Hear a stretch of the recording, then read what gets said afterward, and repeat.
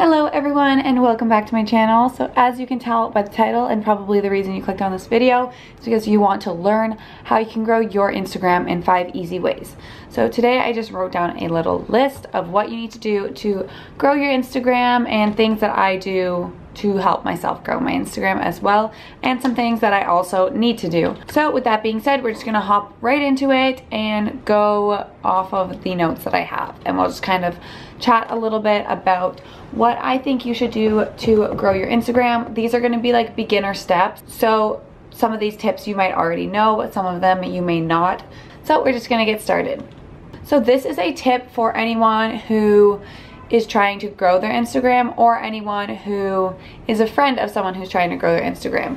Something that is so important is having engagements or interactions. So let's say on a picture you post, you get 4 comments. Those 4 comments are going to help you, but they're not going to help you as much as if you got 10 comments or 20 comments or 30 comments. So you really want your followers to be interacting with your posts, commenting, and if you have any friends that understand what you're doing or anything like that, that you can be like, hey listen, like I need you to comment. I would highly recommend doing that because that's definitely going to help. You can also do engagement groups, but that's a little bit harder and like a little tricky with Instagram.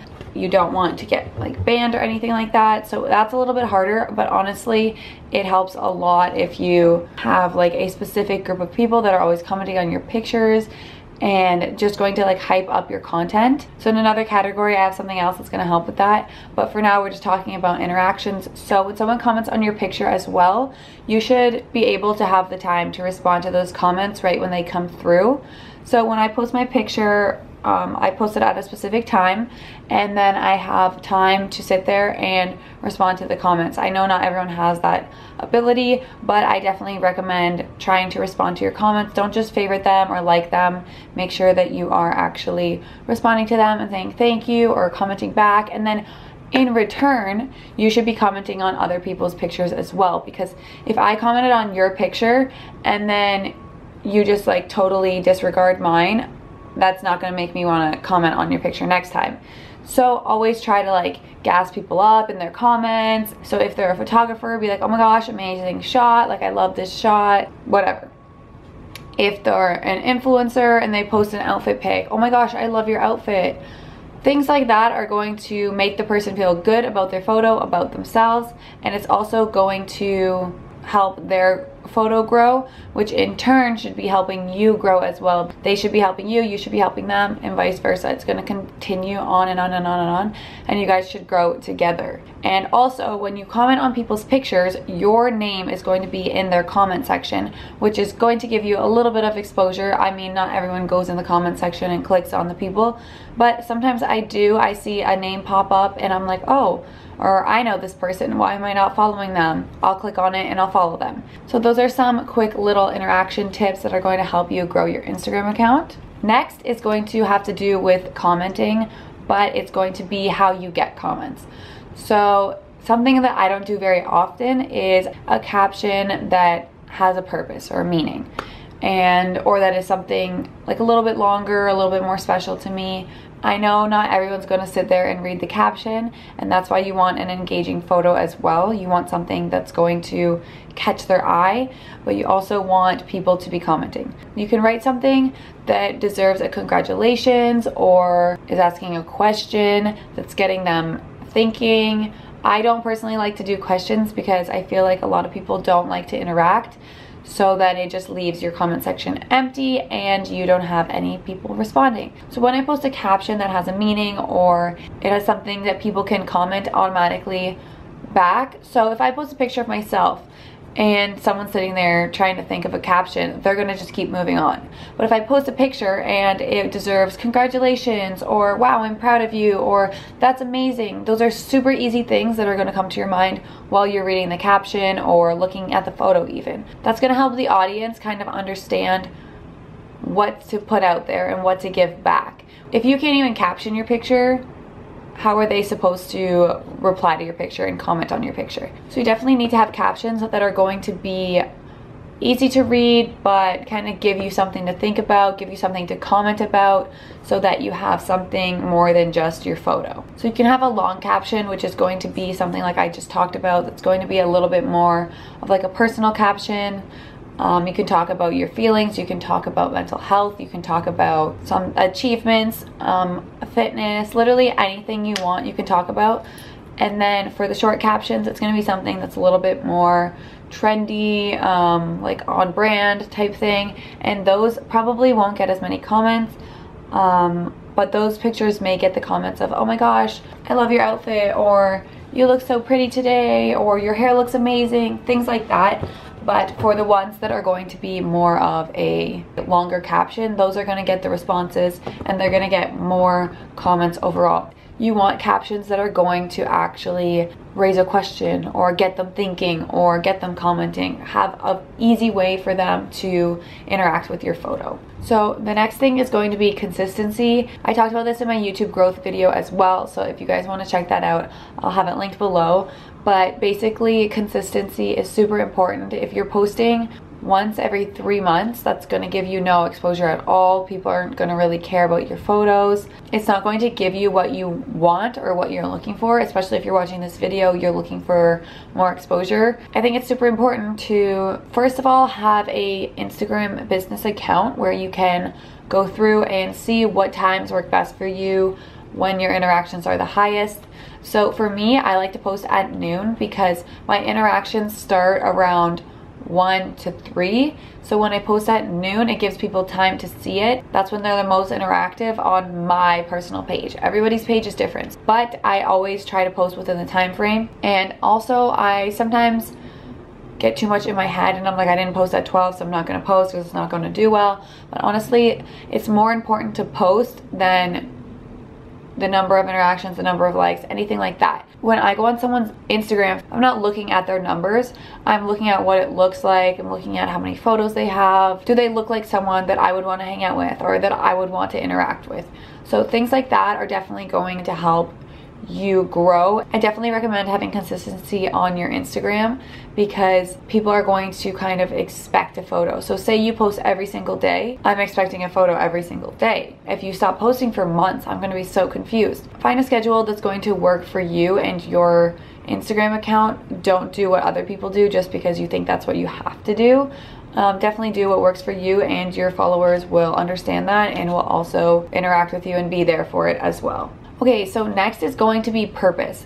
So when people follow an Instagram account, they usually follow it because there's a reason to follow it. So on my Instagram account, like, I'm not just posting pictures of my outfits, I'm not just posting pictures of hair. I'm kind of all over the place, which makes it harder for people to understand what my Instagram is about. So for me, I need to work on kind of like curating an idea of what I want my Instagram to be and then making it that. When you go on someone's Instagram, so say I was a fitness Instagrammer. When you go on my Instagram, so I should have captions that are making my followers think, that are making them get up and be motivated and go and work out and things like that, because that's what people follow you for if you're a page for fitness. My pictures should be fitness based. Not every single photo has to be fitness related, but majority of them should be fitness based. So in the topic of fitness, you could do food, you could do workout clothing, you could do like actual workout, you could do so much with that, and that's going to fall into the one aspect that you want your Instagram to be. So when you go onto your Instagram, it's going to be, wow, they're a fitness person. You can tell that right off the bat from their photos, who they are, why they're there, what they provide to you. So consumers on Instagram don't want to really think too much.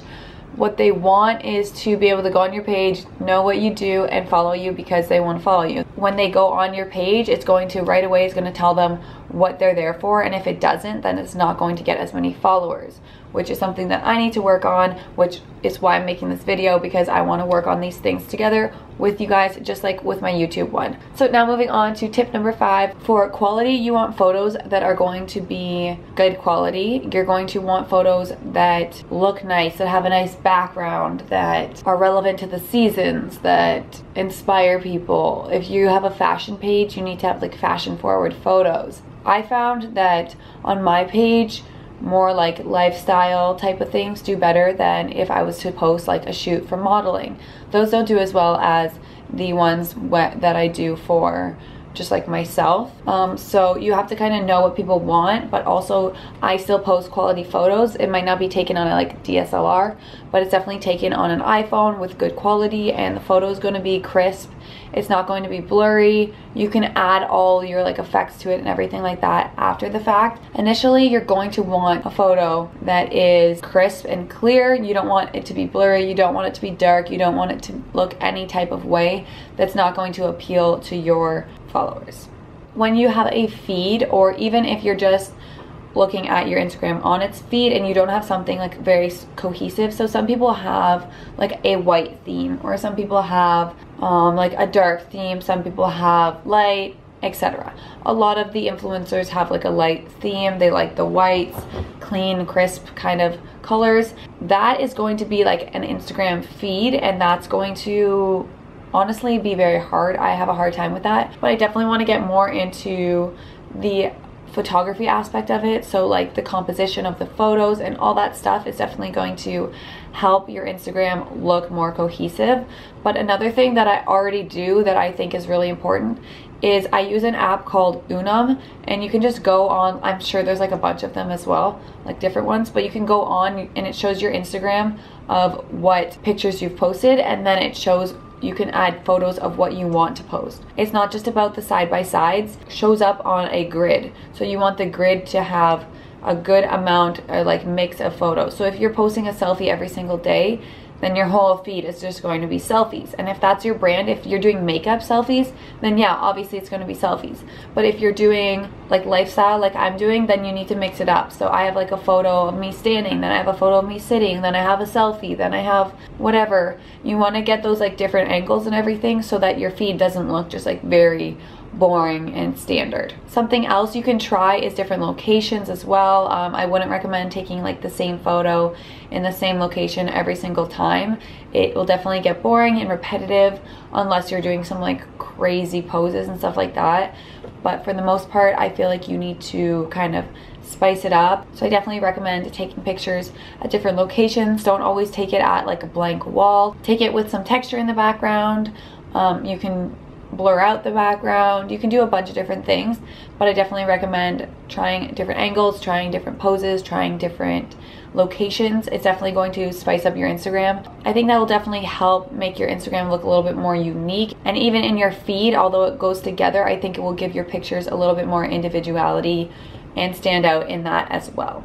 So I think that's going to be everything for the little tips that I have. Those were the 5 tips. So I just have a few things to mention based off of some of the questions you guys asked on Instagram. I thought I would kind of like touch on this a little bit. So if you follow me on Instagram, you can always participate in these videos. Sometimes I ask you to ask me questions at the end.